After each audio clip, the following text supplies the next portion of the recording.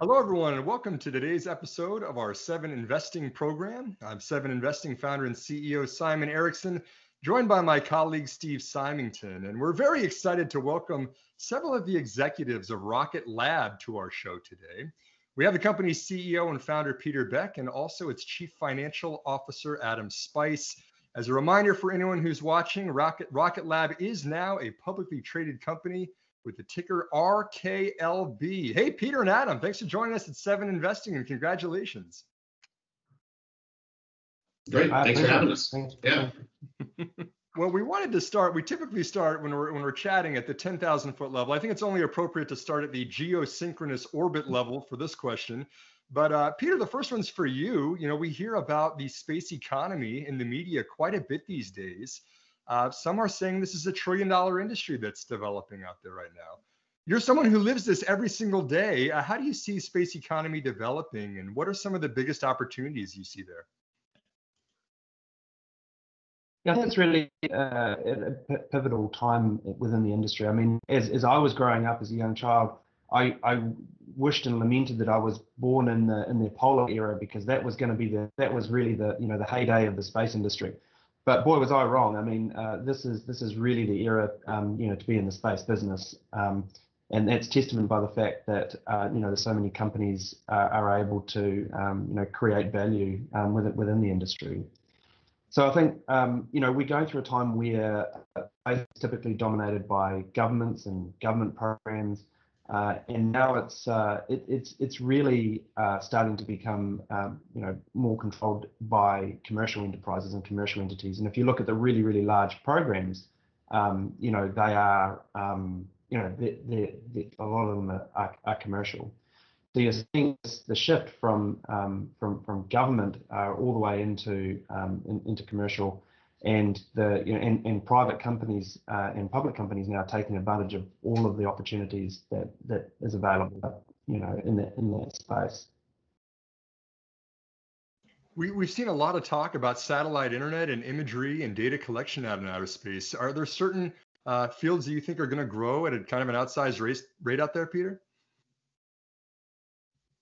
So I think my view is always that perhaps the largest thing to be done in space is yet to even be thought of, but certainly the things that you mentioned have big opportunities. So communications is always a big one, comms is a big one, and Earth observation, of course, is always a large opportunity. But I really do think that there's going to be some significantly more interesting opportunities in the future, and that's particularly born when you kind of do and you approach it kind of like what Rocket Lab and others have, is where it's not just combining launch, building spacecraft, and then moving into those applications, and really flattening the whole stack there. Create a huge advantage to do things in orbit at a cost and a frequency that just hasn't been possible in the past. So you mentioned launches, and I know you've been the leader, Rocket Lab, for small launches for the last 3 years or so, correct? Yes. So yeah, correct. We've over 100 satellites on orbit today. Okay, and there are, I know there's kind of two distinct ways to go about it, right? And dedicated launches and ride sharing. Any way you can kind of give us some thoughts on the advantages and costs of each approach, and maybe how customer preferences are shifting in the industry? Yeah, so it's the difference between rideshare. So rideshare is where obviously you share your ride on a large rocket, and then dedicated is where you have a dedicated vehicle to get you to where you want to go. And not all space is the same. This comes down to a physics problem. And the best way I can describe it is, if you're sitting in New York and you want to get to Australia, it doesn't really matter if someone gives you a free ticket to the United Kingdom or a very low-cost ticket to the United Kingdom. You need to get to Australia. And it's the same thing with the difference between rideshare and small dedicated launch. If you've got a common destination and you don't mind sharing the bus, and you'll get dropped off where you get dropped off on the time frame you get dropped off, then rideshare is a great opportunity because you're always leveraging the cost of a large launch vehicle and the lower cost per kilogram, and you can get your satellite into orbit. It's great. But as of with almost all of our customers, they actually have a really specific destination that they need to get to for their satellite or their constellation to be commercial. For example, if you're trying to look at, if you're an Earth observation company and you want to spend the majority of your time over North America and maybe some of the other troubled countries, then a mid-inclination orbit puts you over those countries. If you want to provide communications to say in the continental United States, then you need to be in a mid-inclination. If you go sun synchronous, you're only crossing over those over the landmass very infrequently. So for every application in space, there is a specific requirement for every orbit. And if you can get on the bus and get delivered to a destination that works with, then that's great. But like I say, the vast majority of all of our customers have a very specific destination that they need for their satellites and their business to be commercially viable. Adam, let me segue that one to a question for you. We know that you all have been focusing on the dedicated launches heavily, the small satellites of 300 kilograms payload with your Electron rockets, but we've seen that you've spent a lot of time developing the Neutron rockets too, the 8-ton rockets that primarily, as I understand it, are more for satellite constellations rather than just single purposes. From a business perspective, what's the impact of Neutron, and how is that going to impact the future of Rocket Labs, of their company? Yeah, no, it's a great question. I'll give you my thoughts, and I know Pete has others as well. But if you really think about Electron, it's a phenomenal platform for doing bespoke type of operations, right? So if you want to try out new technologies on orbit quickly and affordably, particularly as Pete mentioned, you've got a unique either L10 requirement or inclination. It's a great way to get technology up on orbit, get proof, and then really kind of allows those operators to gain confidence in deploying larger constellations of those satellites, if that's their plan, if their application requires a large constellation. So what we really view is we view this as just another piece of our overall strategy where we're not just a small launch company, right? We have satellite components for the small satellite market. We are building buses, full satellite buses. We of course launch them on Electron, and also some of those buses will launch and components launch on other launch vehicles, not necessarily Electron. Because when it comes to our space systems business, we certainly want to have the ability to be launch vehicle agnostic. We'd love to launch everything, of course, on Electron, ultimately Neutron, but we want a bigger bite at the overall ecosystem than what only our vehicles can provide. So when you think about what Neutron really does is it allows us to take those really strategic early relationships and credibility and track record from those bespoke, in some cases, Pathfinder missions. And when the constellations are ready to go to, into volume deployments, we can just take those relationships and those capabilities and everything we've learned about those payloads and put them on a much larger launch vehicle and deploy the constellations in volume. So it's an incredibly strategic investment. I think that it'd be great if we even hadn't had Electron or the space systems business as it exists today, but it's that much more strategic and leverageable with everything that's come before it. So yeah, we're incredibly excited about Neutron. Now, you mentioned satellite components and kind of the end-to-end platform, and I know your first acquisition you made just a little over a year ago. It was a satellite components company, wasn't it? Correct. Yes, it was a company called Sinclair Interplanetary. They were based up in Toronto, and Sinclair was very well known to the industry as making superb, very exquisite, components such as reaction wheels and star trackers and sun sensors. And so it was what we realized very quickly as we were developing our own Photon family of satellite buses was that the lead times were very, very, very long. And one thing that Pete and the rest of the team identified really early on was that if new space is going to live up to its promise of becoming this $1 trillion opportunity for everybody, it can't be done the old space way. right? So that really means you've got to find new ways, cheaper ways, quicker ways to really get to volume deployments. And so, for example, Sinclair was selling hundreds, 1 to 200, for example, reaction wheels per year. We've now secured constellation contracts, which will be shipping thousands of reaction wheels per year. And you just can't do that the old way. So it's all about bringing Rocket Lab's, ability to produce at scale, high volume, high quality, and really bring that to the market, bring down lead times, not only for our own internal needs for Photon, but everybody else in the small satellite market. So the component piece is a very strategic enabler for us. Would it make sense as just a one-off, isolated, siloed business? Probably not for us, because it probably doesn't, in and of itself, wouldn't have necessarily the profile that we'd look for as a public company. But it absolutely is critical, and it's kind of already proving itself out to be an incredibly strategic play for us. And Peter, that's really interesting, and I've got all kinds of other questions that pop up. But I heard you mention some thoughts on that the industry will consolidate, that you fully expect it, and that was, I guess, part of it, right? Is this kind of inorganic growth where you acquire a company like the satellite components business? Any other thoughts you can offer on industry consolidation for the broader space economy? Yeah, our view is that the large space companies of 2030 and on are going to look a little bit like Rocket Lab, where they're a launch company. They also build spacecraft, and they probably also have an applications business or their own revenue line associated with that.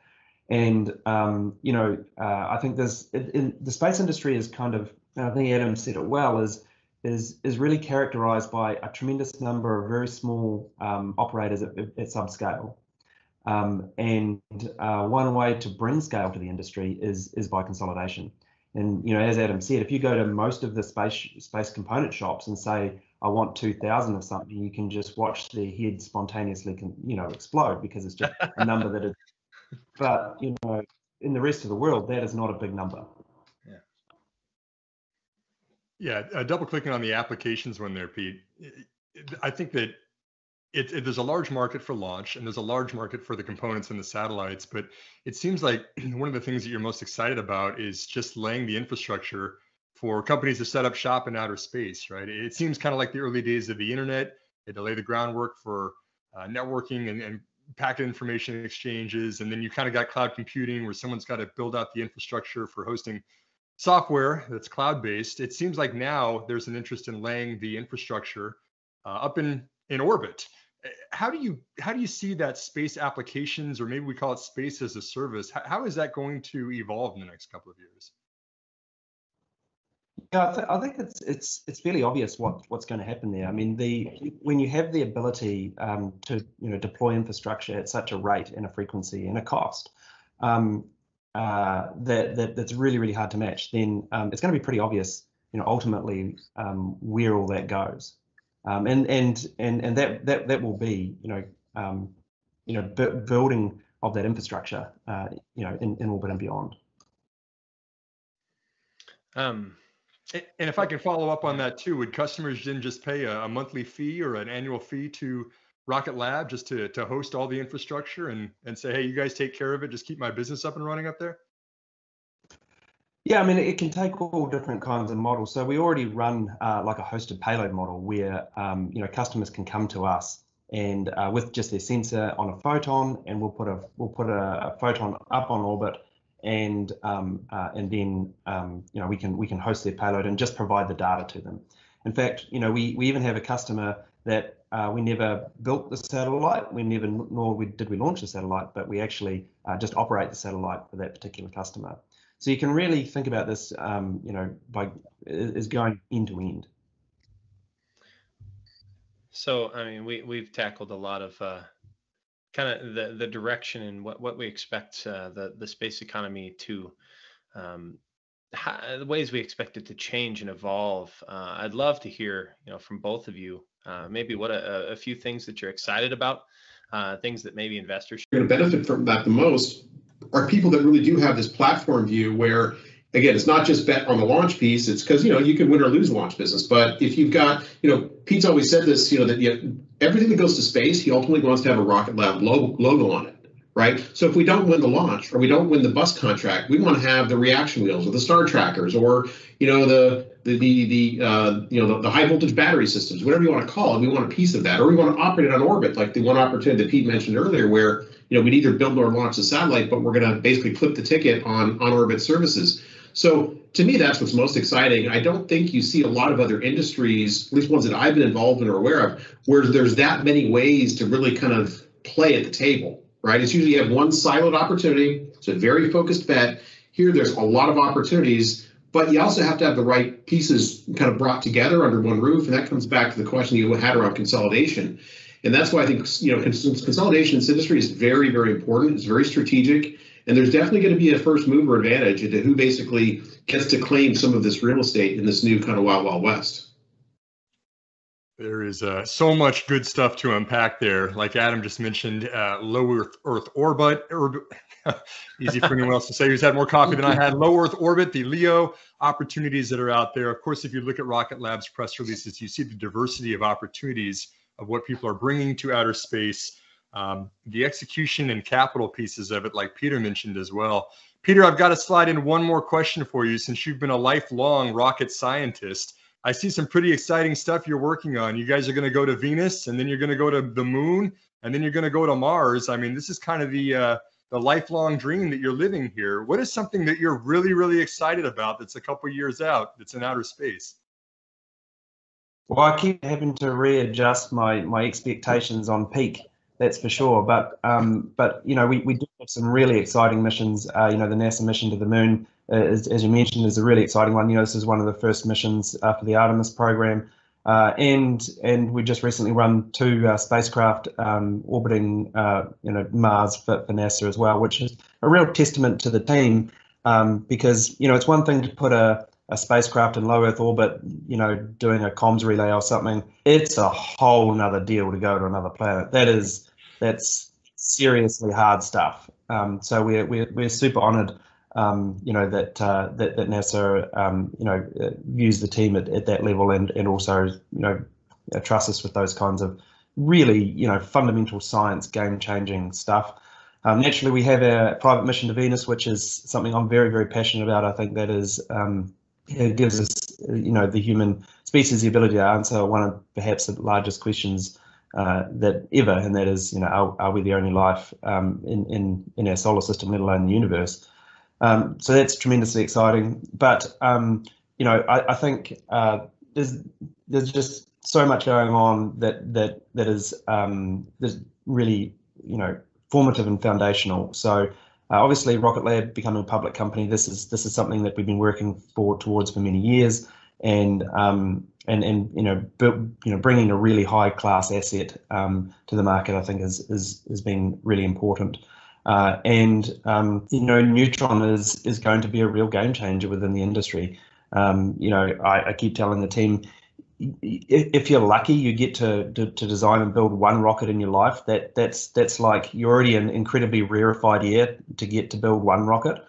Take all of the learnings from that one rocket, all the operational experience, the re-entry experience from recovery and reusability, and get to roll out a clean white piece of paper and have a do-over on a new vehicle. That just doesn't come around. So we are leveraging and making the absolute most of that to bring to a vehicle to the market that I'm pretty sure everybody will stand in front of and point to that and go, that's 2050, not 2021. Absolutely. Well, it's a lot of passion and a lot of accomplishment that's coming from Rocket Lab. We're really excited to see where your company goes, not just for those of us who like science and who like space, but also for those of us that are investors, as an opportunity for us now that you're a publicly traded company. For Peter Beck, who's calling in from New Zealand, where there's a massive storm I hear going on right now. Thanks for calling in. And Adam Spice calling from California. Gentlemen, we really appreciate your time with 7 Investing this afternoon or this morning, depending where you're calling from.